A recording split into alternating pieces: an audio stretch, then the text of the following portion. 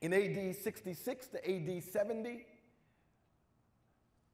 the Jewish zealots were gaining influence in the area, and some intense fighting between them and the Roman forces began to ensue. And as an effort to end Roman occupation in Judea, in Jerusalem, and also in Galilee and other areas of heavy Jewish population, the zealots are able to inspire Jews to fight with them. This battle goes on for about 3.5, almost 4 years, so between AD 66 and AD 70. The war resulted in Jerusalem being laid wasted, and the temple in Jerusalem being destroyed, which fulfilled Jesus' Olivet prophecy about what would happen to the temple in Jerusalem. There is evidence till this day as to what happened there in AD 70. In Rome, there still exists what is known as the Arch of Titus, which features a picture, if you will, of the Jewish menorah as it is being carried away from Jerusalem. The only thing remaining there till this day now in Jerusalem is the Western Wall.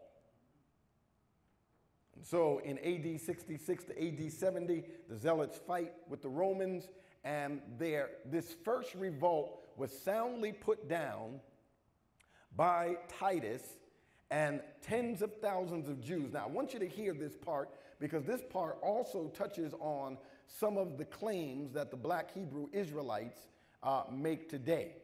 And so many of them will quote Deuteronomy 26 and 68 to refer to them, or black people, being the fulfillment of Jewish people or Israel being carried back to Egypt as slaves.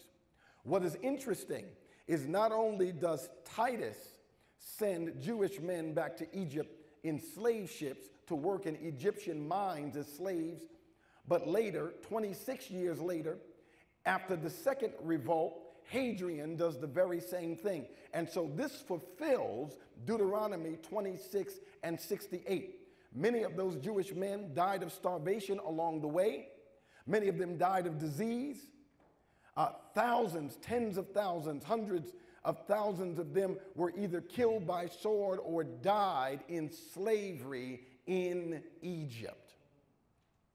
This fulfilled what God told the Israelites, that if they would be disobedient to his word, that very same place that he delivered them from, they would return to, and he even says that they would try to sell themselves, but their value would be zero. It's quite interesting that not only does Josephus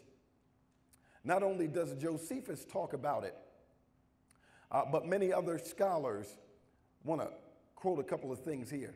Not only does Josephus talk about this event, but also the Roman historian Cassius, the Roman historian Munter also refers to it. And he says that the value of the Jewish person going back into Egypt as a slave was less than the value of a horse. So the black Hebrew Israelites then have no real claim when they attempt to say that black people in America are really the true Jews who fulfilled the prophecy in Deuteronomy 26 and 28 and 68 about being returned back into Egypt as slavery. And then Egypt then becomes symbolic for America. Those are two entirely separate historical events. One was fulfilled in the first century and fulfilled again at the very beginning of the second century. And what happened to black people from the area of Ghana during what is called the transatlantic slave trade has absolutely nothing at all to do with Hebrew Israelites. So it's very important that we understand that. And so I want you to listen closely to this. The second revolt happens roughly between the era of 132 and 135. You might be familiar with this second Jewish revolt. It is also known as the Bar Kokhba War. Bar Kokhba War. I want to give you a couple of facts about Bar Kokhba. And so his real name was Simon Bar Kokhba. And Rabbi Akiva, who was a well-known and reputable rabbi of that day, saw Bar Kokhba as the fulfillment of the prophecy given in the book of Numbers about the star, which was a messianic allusion. So he calls him Simon Bar Kokhba, which means son of the star, which was another way of saying that he was the Messiah. When he loses and when the Jews are permanently forced from Jerusalem, Jerusalem is destroyed, and he is killed. Rabbi Akiva is also killed. The remaining Jews then later renamed him Simon Bar Kokhba, which means son of a liar, because of course he did not do what they expected him to do, and that is to restore to Israel power and to crush Rome, the Roman occupation in that area. So the reason that these are important, and this is not just a history lesson, the reason this is important, beloved, is because this is the beginning of a major break that changes the demographic landscape of Christianity. The Pharisaic Jews began to resent the Jewish Christians because the Jewish Christians would not fight alongside of their countrymen. And why wouldn't they? Because to fight under the leadership of Simon Bar Kokhba or Bar Kokhba was to them disloyalty to Jesus. Because they believed that Jesus was the Messiah, they believed that fighting alongside of their fellow Jewish countrymen was actually to deny the messiahship of Jesus, because Simon was being called the Messiah. This led to a lot of deep resentment between the various Jewish groups, particularly the Messianic group and those that were of the Pharisaic party. This rift began to widen and ultimately led to what later we find in the 2nd century, Justin Martyr and many of the early fathers, we find a lot of this sentiment that becomes anti-Semitic and a lot of polemics that were written against the Jews, which further widened that gap to the point that Jewish people simply began to resent Christianity, and Christianity becomes predominantly Gentile by this time. So this is very important to understand, because the de-Judaizing of Christianity, not only does it have its seeds in these historical events, but by the time Gentile leaders are predominantly the leaders of the church, which have been predominantly led by Jewish leaders, namely the apostles. By the time the Gentile leaders are firmly in place, these are, many of them, the early church fathers. Many of their teaching is what we call replacement theology. Many of them begin to allegorize the text and see themselves as Israel. They begin to teach that everything that happened to the Jews were a result of their disobedience and their judgment. And all that did was just widen the gap between Jewish believers and Gentile believers until the numbers of Jewish converts began to drop to the degree that we see it today. It is predominantly, the church is predominantly Gentile. So the de-Judaizing of Christianity doesn't stop there. There were many edicts made and many policies. I don't have time to get into all of those, but many of the policies ensured that many of the things that had Jewish identity and Jewish cultural features were removed, done away with, ended. Christians were forbidden to worshiping on the Sabbath.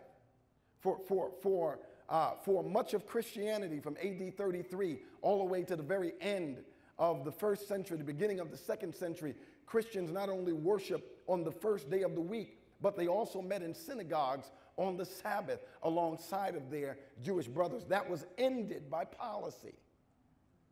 They were forbidden to be circumcised. Any influence that was Jewish was highly forbidden. And so I want you to understand what I'm saying. There is some legitimacy to contextualization. And what I mean by that is that Christianity can be contextualized, or it can be understood in light of the context, the cultural context and geographical context of the people who become Christian, so long as that contextualization does not undermine the meaning and the message of Scripture. And so it is legitimate to contextualize. Here in America, Christianity is completely contextualized. I know you don't believe that Western Christianity is what original Eastern Christianity actually looked like. I mean, they didn't have a prosperity gospel.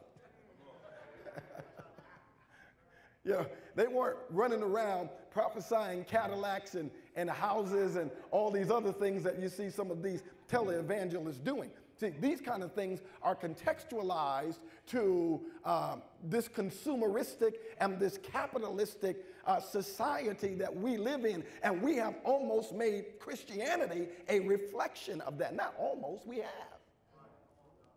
We've even contextualized Christianity to our political affiliations. So see, these are contextualizations. And so Christianity was contextualized wherever it went. But there's a difference between contextualization and stripping Christianity of its Jewish influence and root.